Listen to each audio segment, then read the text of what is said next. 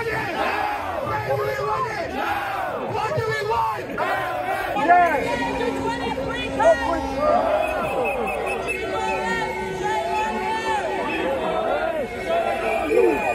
Hi, Mark Page here from PCS.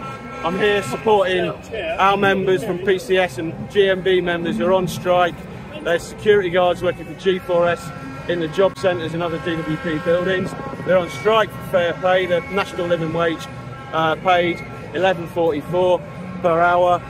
They clearly need more because they put their bodies on the line, keeping the public and our members, civil servant members working in job centres safe every day.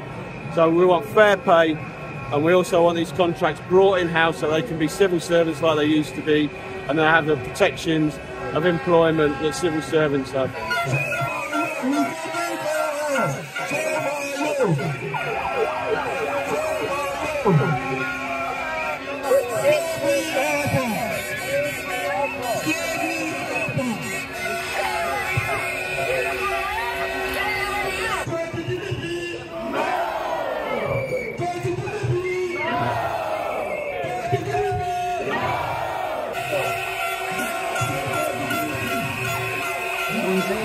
So I'm Rachel, I'm a GMB regional organiser, and these are some of our striking members that work for G4S on the Department of Work and Pensions contract. So basically they work at job centres.